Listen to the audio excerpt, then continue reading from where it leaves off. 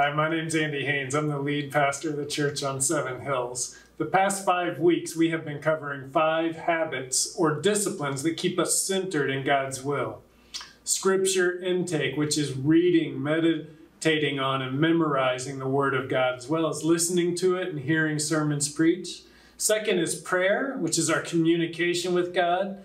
Third is fellowship, which is found in the church as we unite around common belief in Jesus and hold each other to that belief. Fourth is mission, as we live out our faith and seek to serve others and serve the world with the gospel.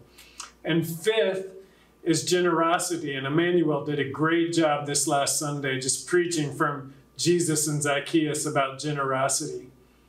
But this coming week, we're going to ask one question.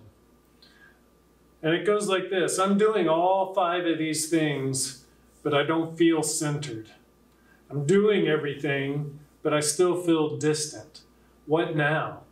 That's this week, and I invite you to come join us 10:30 on Sunday morning. We will have groups and Bible classes for kids. Those will be at 9 a.m. So if you want to come for the Gospel Project for your children, that's 9 a.m. Then 10:30 will be service. I look forward to seeing you this weekend.